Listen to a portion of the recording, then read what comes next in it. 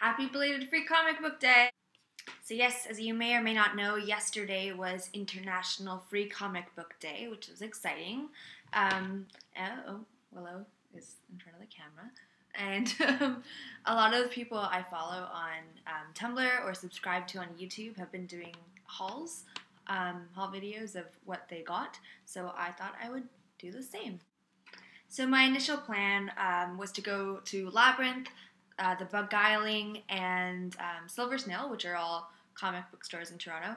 But as fate would have it, I had a bunch of other things to do yesterday, so I only managed to hit Labyrinth, which is fine by me because Labyrinth is probably my favorite store ever because it's awesome. It's really small, but it's got a whole bunch of content. It's got lots of manga, comic books, graphic novels, art books, some novels, and a whole bunch of just different trinkets and toys and stuff. A lot of Doctor Who stuff, which is cool because I'm a huge Whovian. And they also charge everything at US cover prices, which is like a few dollars cheaper than it is in Canada, which is cool. Plus, for every 10 books you buy, you get a free one. So I've obviously got a lot of free books because I buy a lot of books. So coincidentally, all the comics I picked up are based off something else, like shows or movies or books.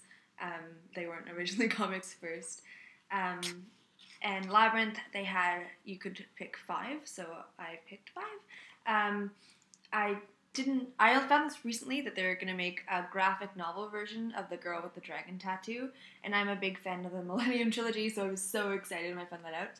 And then I went to Labyrinth, and of course they have the preview version. I'm really excited. The art is so cool. It's totally gritty and exactly what I would expect of a graphic novel version of this book.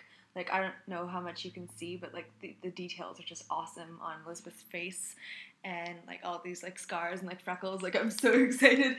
I was reading a magazine last week, and I just saw that they were doing this, and then I'm excited because I'm a huge fan. I was Elizabeth Salander for Halloween.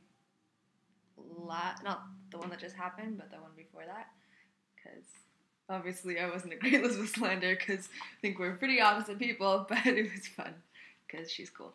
And so the second one I picked up I did not know about this, but apparently they're making a graphic novel version of Clockwork Angel, which is of course the first book in Cassandra Clare's Infernal Devices series, which is a prequel trilogy to the Mortal Instruments series. Yes. And if you watch my vlogs, you know that I'm a pretty big Cassandra Clare fan, so I was really excited when I saw this. The art is very shoujo-y, but also quite Victorian, so I'm looking forward to that because I think it would make a pretty cool graphic novel, definitely better than the Mortal Instruments, because any Victorian-related drawings are obviously beautiful. And this is probably my favorite. I was very excited to see this because I'm a huge fan of the Guild. And yes, I love the Guild comics. They're really funny and they're pretty true to the series. And the art is just so hilarious and adorable. So I was so excited to see this. And then actually, it's one of the ones that you flip over, and Buffy. And you've met my cat in all of my vlogs basically, and her name is Willow Rosenberg, so obviously I'm a huge Buffy fan. I haven't read the Buffy one yet, but apparently it's in space, so interesting. And then I got this one, which looks really cool. I guess they're making a graphic novel version of The Wizard of Oz. And this is just this isn't the actual graphic novel, but it's information about the one that's coming and character designs and stuff like that. And the art looks awesome. It's so cool, and I wouldn't have known about this series otherwise, but now I'm really excited for it because I'm definitely going to read it. And the last one I got was an also very exciting one, Serenity, which of course takes place post Serenity, which is the film version of Firefly. And even though I wasn't happy with everything that happened in Serenity, I'm really excited to read this. And again, it's in the flip one, so you flip it over from Mal, and you see Han Solo. Star Wars. I'm not a huge Star Wars fan. I think it's the one main nerd factor that I'm not a part of. But I'll read it because I don't mind Star Wars. Just not a huge fan.